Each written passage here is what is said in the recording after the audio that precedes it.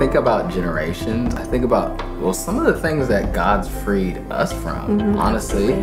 And as we are continuing to plant here, the generations get to actually sit in that fruit.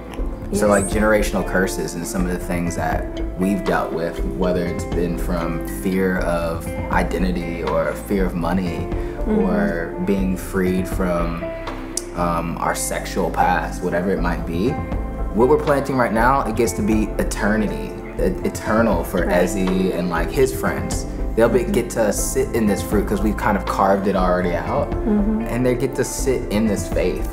Yeah, Kevin likes to say that he feels he's walking now in the prayers of his parents. Yeah. And so I think we're actually paving the way for the next generation and the generation after that, both with our prayers and also our faithfulness and our giving and generosity, just knowing that everything we give has an eternal impact. It's going way farther than we can even imagine. And something I'm really excited about with the kids program and just talking and hearing from youth is just establishing that we all can hear from the Holy Spirit. That's great. I think I didn't grow up knowing that I could hear from God, that He actually is my guide and my counselor and the one who helps me through all the tough things. Yeah. That He's a better parent than our parents could ever be. So I'm excited about kids knowing that and actually teaching them and giving them experiences to hear from God Himself. I love that. Yeah. We're creating long-lasting fruit.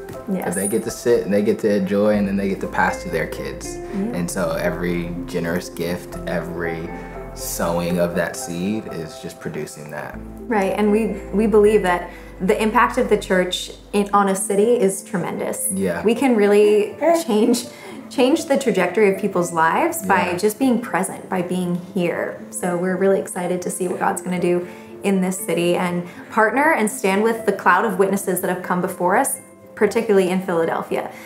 We are not the first and we won't be the last to proclaim the name of Jesus, and we believe that revival days are coming, revival days are here.